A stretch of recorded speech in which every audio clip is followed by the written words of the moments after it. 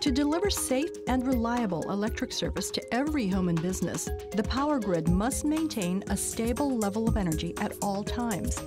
Today, with many different sources sending energy into the grid, maintaining the stable level is more challenging than ever.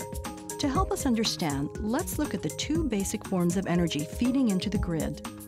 Rooftop solar and energy from wind and solar farms are called intermittent energy because they generate energy only when the sun is shining or the wind is blowing.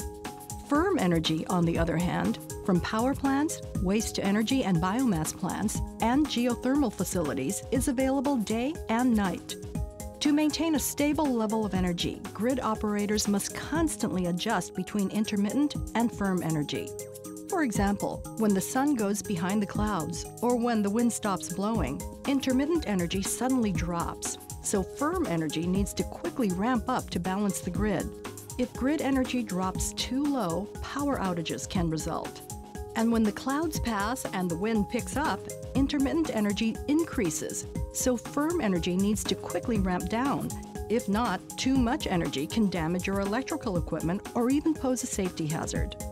It's like revving up your car engine and then suddenly slamming on the brakes.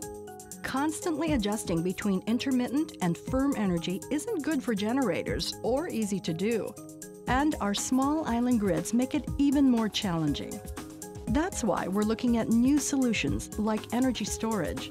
With new grid improvements and ongoing research, we're working to maintain a stable level of safe, reliable energy.